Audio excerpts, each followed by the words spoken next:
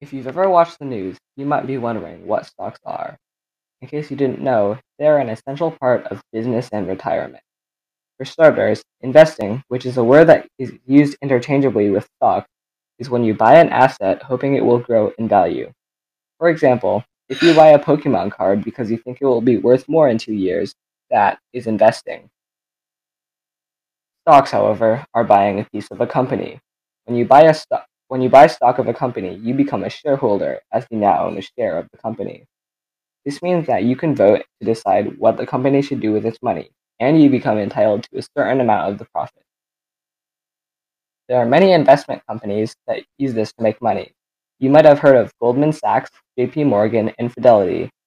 These companies buy shares of other companies to make money, and, and when those other companies make money, they make money. While this is a great way to let your money grow, be aware that there are no guarantees when it comes to stocks. Many people lose their money while trading stocks since the value of a stock can decrease, but there is a way to be safe for investing. In 1976, a prominent investor named John Bogle invented something called an index fund. Essentially, what it was a big grouping of many stocks in different areas of business. This is a great way to grow your money with low risk because it ensured that if business sector was doing badly, the others could keep making money. The downside of this type of investing is that it offers low return rates.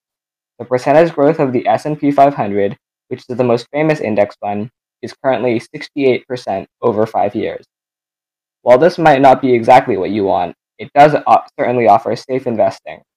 Well, there you have it. Now you know about index funds and what stocks are. Thanks for listening.